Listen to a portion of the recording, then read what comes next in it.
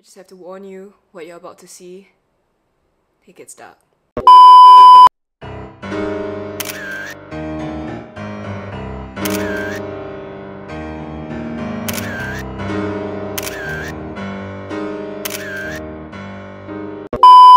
Hi, so today we're gonna do a wardrobe clear out. Hopefully you find this interesting and you do also learn something new, to realize what you haven't been wearing, to realize what you like to buy a lot of but don't wear at all, and how to shop better. Moving forward from every declutter, it opens up a lot of space for you to grow and to prevent yourself from getting things that you didn't actually want to get, or to get the best deal. I have a really good shopping tip for y'all. It's actually shoptagr. Shoptagr is basically like an extension or an app depending on whether you're using your desktop or your mobile, and you can just shop as per usual. If you like a particular item but you just kind of know it'll go on sale, or if you want to wait on it, if you want to think about it, then you can click the shoptagr button to save it. You can also choose options like what color, what size, so it's a very specific one. It won't just like inform you that it's on sale and then it's not in your size and you're like, what the hell am I here for? You'll be able to opt in for either like an email notification or even like a push notification on your phone, so it really makes shopping very convenient and it makes it very fuss-free. So you can keep track of your favorite items while you deliberate if you want to get them. You can wait for them to get on sale. You can also be notified when your items are back in stock, so I think it's just very convenient to have everything congregated in just one app. Also, when you're saving your items, they also have an option of like different wish lists. So if you're looking for like, let's say, the perfect prom dress and you're looking across all the different stores, you can actually like save them all and then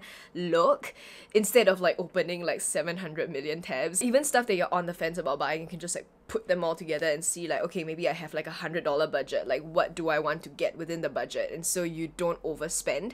So I find that shoptagr is a really smart like app and extension to have, and I do recommend you try it out. This video is sponsored by shoptagr, but it's been a long time coming. Like, we wanted to collaborate for a really long time now. So if you're interested in trying it out, I will leave a link down below. It's absolutely free. You can just download it and see how you feel. Thank you so much, shoptagr, for sponsoring this video, and let's move right along. This open concept wardrobe is really amazing. I do recommend, if you love your clothes and like, you know, you have a bunch of colors, or if you have a very cohesive wardrobe. But a downside to having an open concept wardrobe is that it is seen all the time. If it's messy, you bet your ass you're gonna be able to see it. You can't hide it. Okay, bear in mind that this is the aftermath of cleaning everything up. I'm not 100% done yet. I don't do big declutters because I get very precious about my things. What I do like to do is I like to, you know, go through, as I go through, like I'll take out certain pieces and I go, you know what, I don't use this enough, and I have to like not overthink it. I have to not try it on, because if it fits, I'm like, oh, but it fits, and like I create a lot of like possibilities. I give a lot of second chances, you know. It's really like a bad dating situation, so I try my best to take that shit out. And because I know I've been wanting to do this clear out, I've just like sort of given up on like folding the clothes, putting it back nicely. All of this laundry is just here, and because I'm not home enough to deal with it, I haven't needed to deal with it. But now that I am home,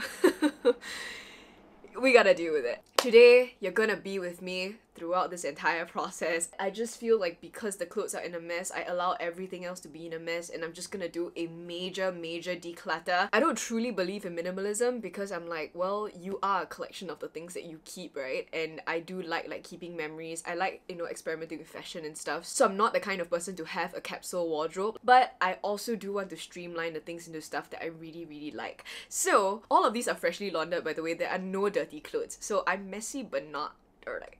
But I'm gonna put everything right here on this bed, and we're gonna sort them through together based on 3 things. Instead of like sparking joy, I've taken a leaf out of Karen Britchick's book. Just gonna follow her rubric of 3 F's: fit, function, and fabulosity. First one, fit. Does it look good? Does it feel great? Have you already grown out of it?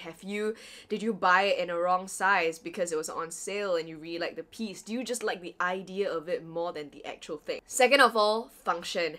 what do I need it for? If I don't have any other like white tank tops, for example, I'm keeping it here. If I already have a bunch of like black tank tops, I don't need another one that's just a little bit different. Finally, we are gonna work on fabulosity. So if everything else defies logic, but I love it very much, I'm gonna keep it. There's no point in trying to justify yourself out of like taking away something that you really like. So based on fit, function, and fabulosity, I'm going to aim to narrow my things to about, I want to say 60 to 70%. Let's try and do a 60. I think 50 is like very drastic. Like, it's like getting half of my stuff. I'm not moving anywhere, I'm not going anywhere. So I just want to be able to create some breathing space for my clothes and to be able to see everything without feeling very like congested and very cluttered and very overwhelmed. So, okay, without further ado, let's get to it.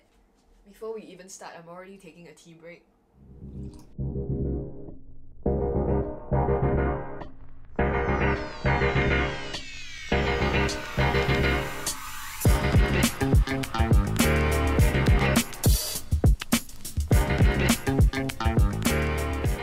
This one because I never actually wear it.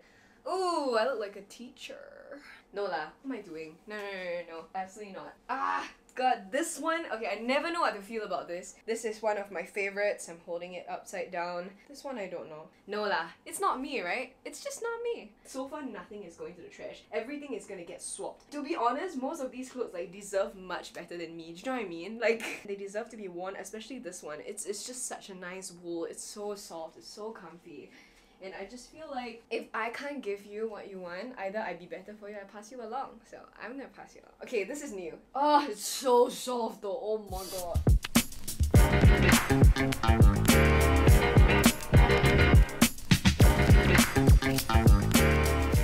Okay, so I'm still sorting through my stuff. I've ended the Insta Live. But so far, so good.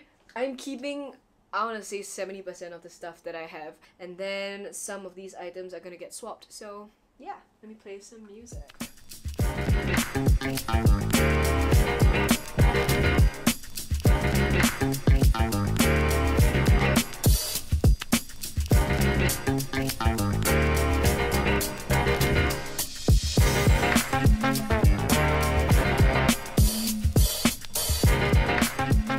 As you can tell, I'm keeping a lot of stuff. Oh my god, the frame rate was off the whole time.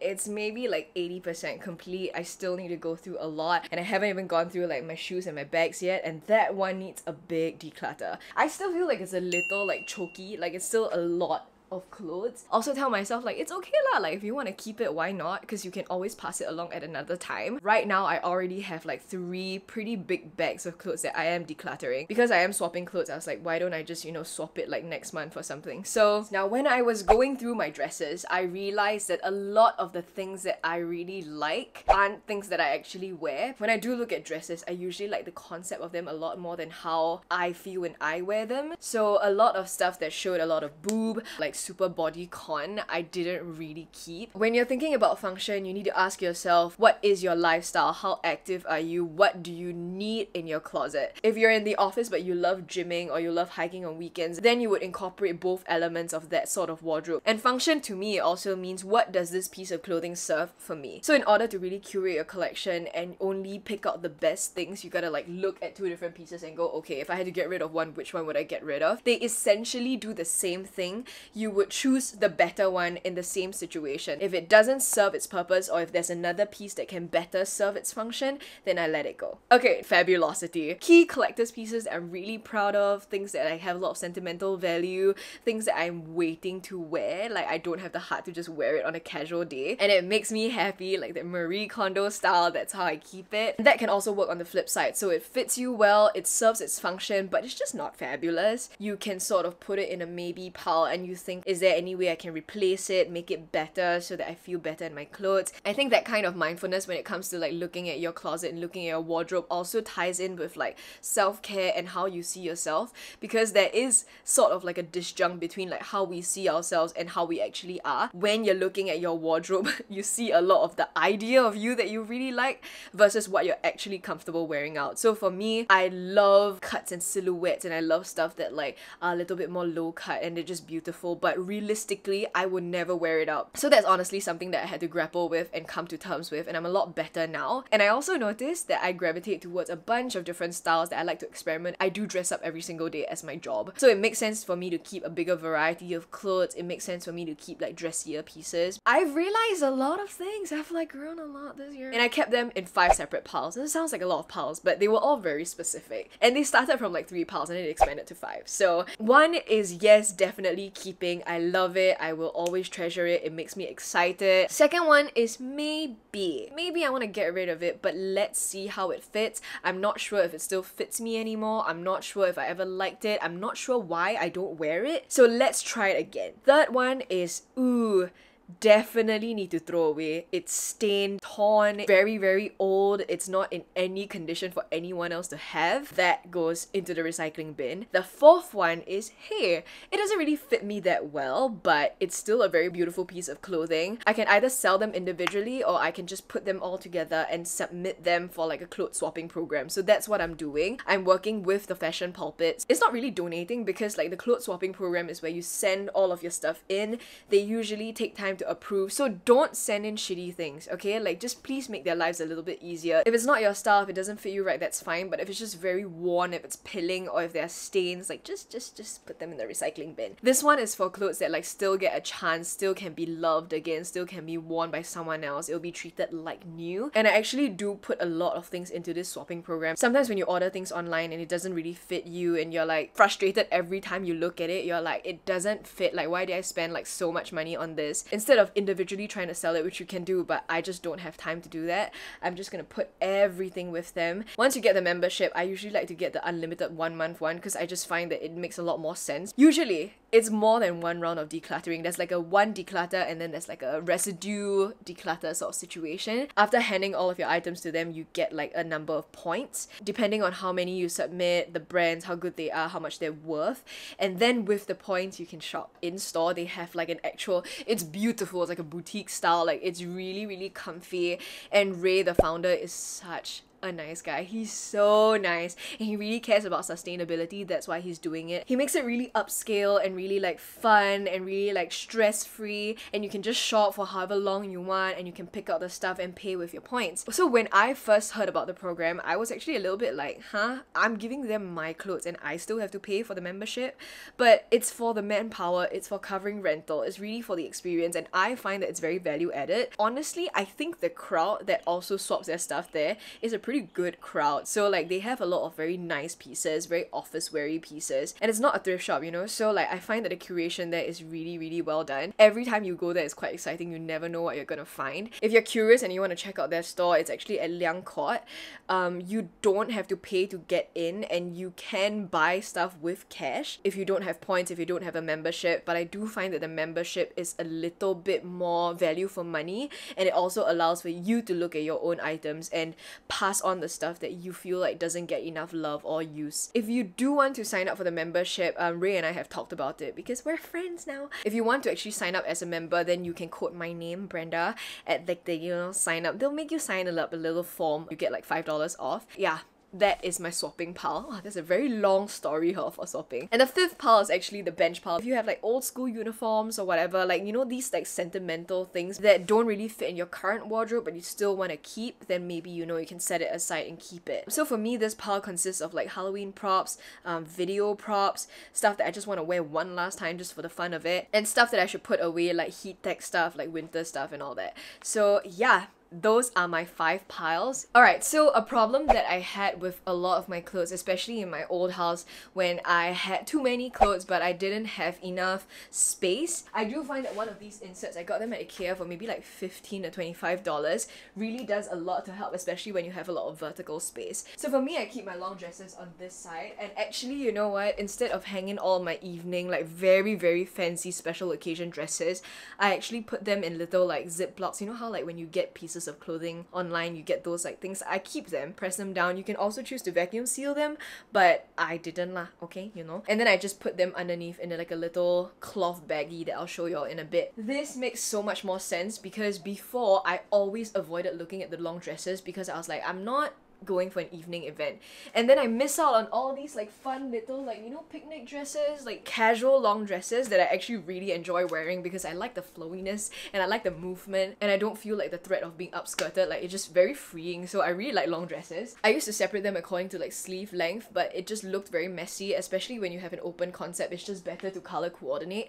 And so how I do everything is I start from white, it goes into pinks and oranges, yellow, green, blue, purple, and then black. And that's just a standard, you know, range for every single one. It's like a very loose interpretation of a rainbow just because it looks good and also it's easy for me to remember what comes first. These didn't come with, and I actually put my undergarments in them, and I also put stuff like safety shorts, like camisoles, like skin colored camisoles, so that they don't get confused, they don't get lost and all that. I also forgot to mention, because I do run like a vintage jewelry and apparel store, I do keep like the inventory here. I separate them by like the color of my hangers. So the things that are mine are like in black hangers and the things that are not are in like a bluey purpley tone. If I could, I would leave the entire rack for it, but I just have a lot of stuff as well. And over here I keep like very bulky pieces, so long sleeves, or even pieces like this that don't really do well when they're folded because the little cubby on that side has very compact like materials and fabrics. And I find that it not only looks good, but it's just very easy to access.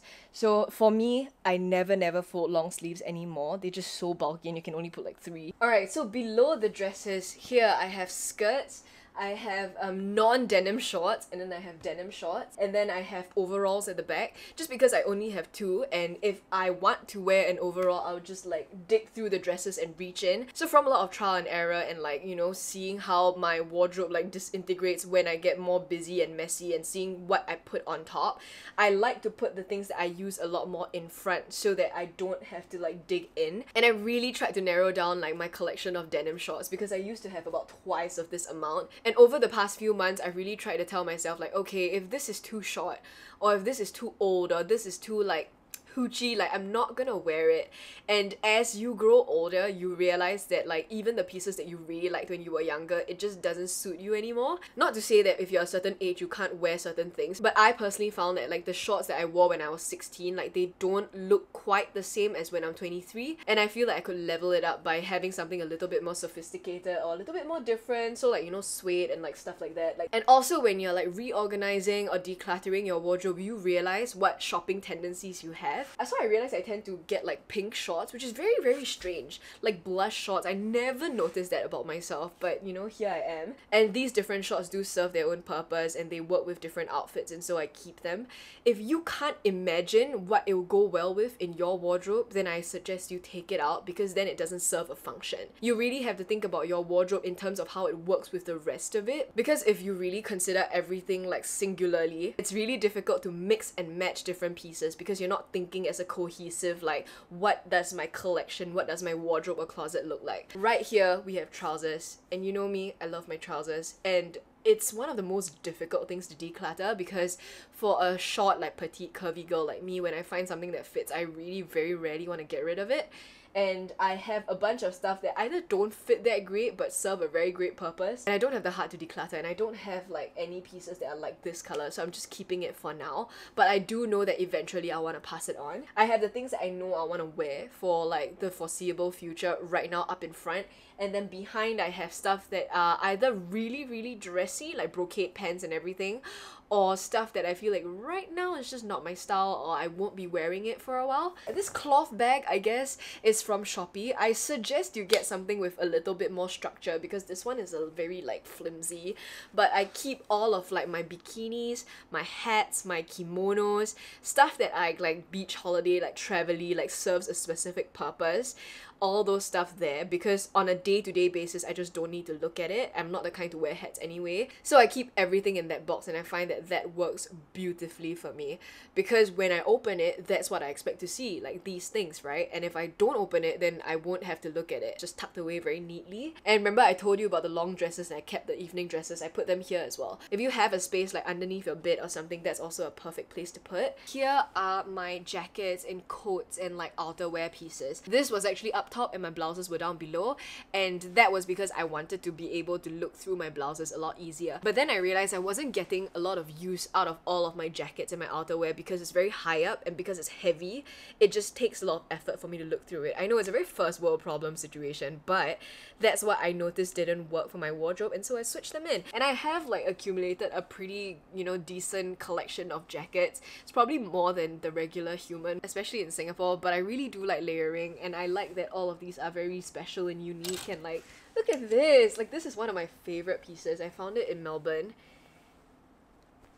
and it's just really stunning. And I think when it was up there, I really didn't think to wear it more often, so putting it down here makes it more accessible and really encourages me to wear and bring it out and stuff. So I really like it. And last but not least, we have my blouses. I'm a blouse hoarder. I'm very aware of this. I really love collecting like vintage blouses, especially. I have a bunch of them like in a different print. I have them across the spectrum. They're really beautiful, and honestly I don't feel the guilt of collecting them because that's what makes me happy, and I do really wear them. I used these hangers when I was in New York because my landlord provided them, and I was like, these are awesome. How do I find them in Singapore? They're a lot more expensive in Singapore. 30 pieces maybe cost around $24, $25, maybe 50. I'm not sure. I'm gonna list it down below. I found it on Shopee and they just deliver it and stuff, and I purchased about 100 pieces. So on this side, with the jackets, with the blouses and the long dresses, I'm using these, and then for the long sleeve and the short dresses, I'm using a mix of like IKEA and like value dollar black hangers. If you're in the market for cheaper hangers, the IKEA one has like bigger ones that are better for, I want to say, blouses and blazers, more like sleeved stuff. And if you want stuff with hooks, I really recommend you get the ones with actual like dips so that your straps don't move and stuff like that. One thing about me is I really hate using one hanger for two pieces because it just makes it really messy and very cluttered. So I'm very particular about hangers, which is why I use this one, because this one is super flat. You can really, like, if I were to press them in, I still create a lot of space. They can stack up really well, and because they're velvet and because they have this dip here, even with straps and stuff, they never ever slip off, even when you rummage through them like pretty harsh. So I really like this. You can get them in a bunch of different colors, but I always opt for the most simple and the most easily replenishable one. It's a very stupid thing to be so particular about, but when it's an open closet and when you take as much pride as, like, you know, having your wardrobe collection as, like, you know, full body and interesting as I find mine, you really want to like splurge a little, you know what I mean? Like, this makes me very happy, so I find that it's worth it. So that's how I structured my closet, like from, you know, basic like short dresses, long dresses, blouses, jackets, and then going by color instead of doing like thickness of material or like sleeve length, that sort of thing. If you live in like a place with more seasons and different climates, and if it's fall and if, you know, you want to do like transitions and stuff, it would make more sense. That's what I did in New York. I had like short sleeve, no sleeves, and then long sleeves, and then jackets, you know, I put them all together like that. Alright, so this is my jewelry setup. I just went ahead to clean it up because I was like, I'm gonna show y'all anyway, and that wasn't that difficult. So I just keep my watches in here. They're a little bit messy. Then I have a small like little 3-drawer pull out. I house a lot of my everyday hoops, like the vintage pieces I want to wear the most, etc. Most of them are here. And then I have studs. This one I also got, oh well, this one I actually got online. This entire place is also littered with like perfume and stuff because, you know, I can see it.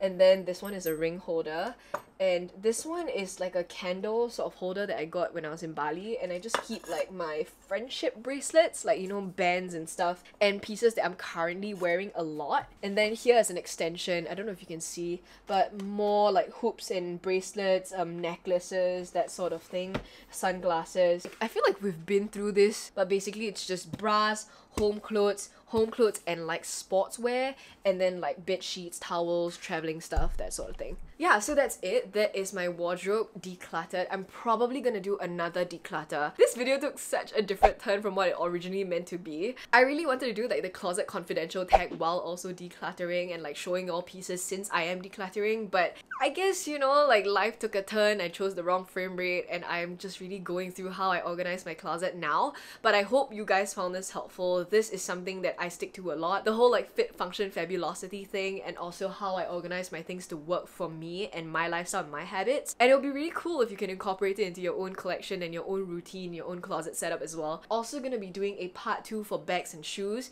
That one might be interesting, and because I have less of that as compared to clothes. I will be able to talk you through like, you know, significance and why things don't work, etc. So thank you so much for watching. Thank you so much to shoptagr for sponsoring this video. If you liked it, don't forget to click the thumbs up and also subscribe to the channel. I'm gonna be here all week, all day, every day. I always reply to comments. I like talking to y'all, so please leave me something, talk to me. Don't forget to also turn on your post notifications, and I will see you guys very soon. Bye!